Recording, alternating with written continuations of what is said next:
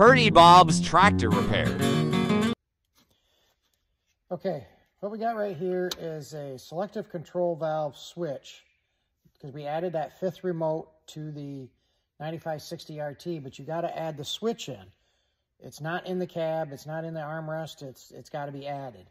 What I did is I took out one that's already there to show you how they work and what they look like when they're all together. This is what you get when you order one of these with the extra harness.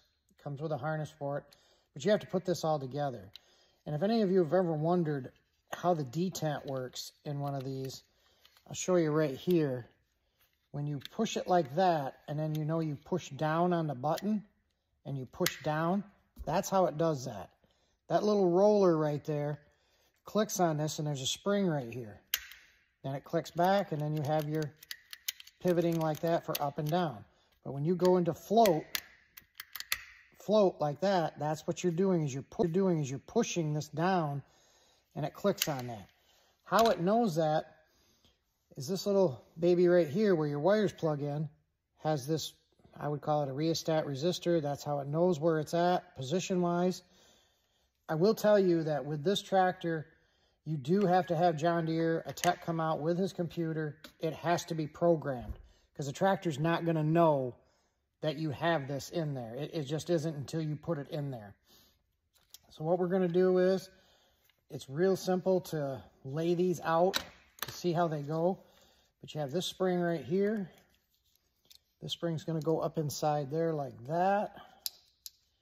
And then one goes on one side and one goes on the other of the tangs. Just like that. Then you have your lever right here. And I'm going to match up, because I have one out already. I'm going to match up how this goes. There's the color. There's the color there. There's a thing right here, and that's going to go on each set spring. You have to get it on each side of that. So then this is going to come down over top like that. Now you have your spring. See how it's spring loaded now? That's what makes that have that spring loaded. There's your little roller that's riding on that bottom plastic piece right there.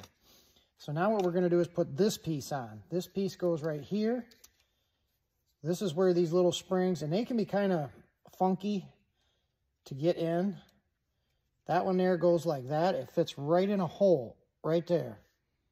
It's going to fit right in that hole right there. You're going to bring it around, and then you're going to get this tang right here. If you can see, it has to come up and hit right here. It's got tension on it, so once you get it over there, it's locked. It's locked in. The other side, this one's a little harder. It has to go down inside here, and there's a hole. See that hole right there in that bracket? This has to go into that hole. Sometimes you really got to fight it around. There, right like that. It clipped in.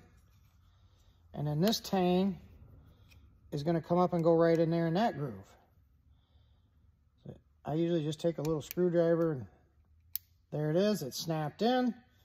So now the spring part is all done. This is where it gets a little bit touchy. If you look right here, you can see the Z pattern. The Z pattern right there. That Z pattern has to fit in that notch right there. So these grooves on the sides, there's two on each side, and then there's grooves right in here. This is where you got to kind of try to, it's not rocket science. You just got to get it lined up, and then you have your rheostat thing, which has to match up with this groove right here. So you got three things, well, one, two, three, four things that you're trying to get all kind of lined up in a plastic outfit that you don't want to break, because as we all know, none of it's cheap. So there we go. We have our remote. It's all ready. I'm going to try the detent part, which is pushed down like that. There it is. It's locked in. We're good to go. So that's how you put together a SCV control switch And this is the same way, even if you have one of these go bad, one of the other ones go bad, this is still how you'd have to put it together like this. So that's how you do it. I'm gonna get up in the cab and I'll show what we have to do up in the cab for mounting this switch into an empty port and where this new wiring harness hooks in.